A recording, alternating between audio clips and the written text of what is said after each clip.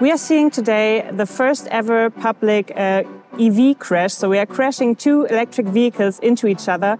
We do this with a velocity of 56 kilometers per hour and an overlap of 50%. We are doing this test to show that first, the electrical vehicles with an electrical powertrain have the same performance than vehicles with combustion engines. This could be also happening on a real road with real traffic, with real people.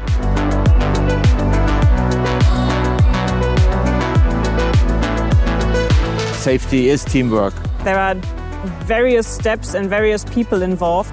At first, we start by doing different simulations. When we are ready to do a crash test, we get a car here right from the production line. And the first thing that we do is we paint the car orange. We take this orange color because when we first started doing crash tests, it was just black and white filming. And on the black and white films, this orange color was the best contrast.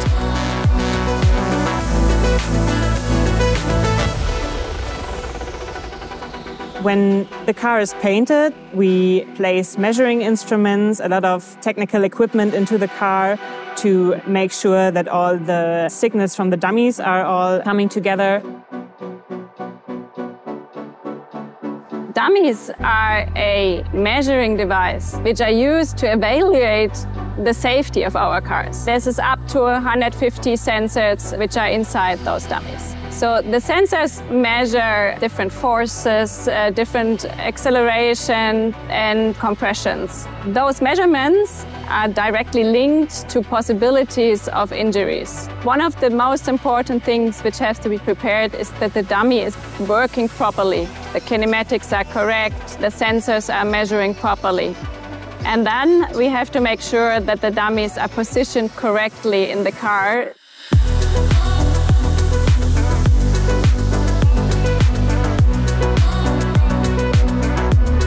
What makes a difference here is that the airbags and the belt tensioners are safety systems that we focus on here at the facility. Those are activated within just a split second. And that's this engineering excellence we have, that in this second, all the systems are working at the right time, in the right position, at the right place. When the vehicles are being placed on the track and the cameras are rolling and the light is on, everybody has to check if the systems are all right, if the measuring systems are online, and then we're ready to go.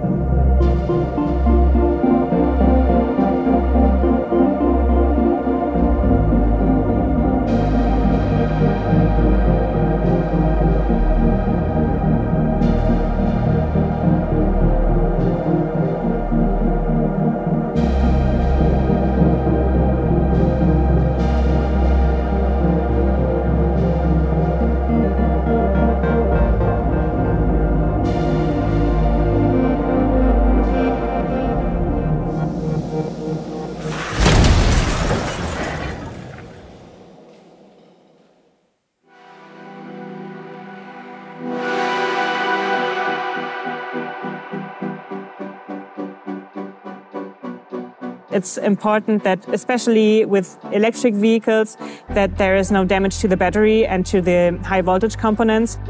Both vehicles look completely destroyed at first, and the front looks severely damaged. This is part of the protection concept for the occupants. The front of the vehicles deform as designed to effectively absorb energy and reduce the forces to the occupants.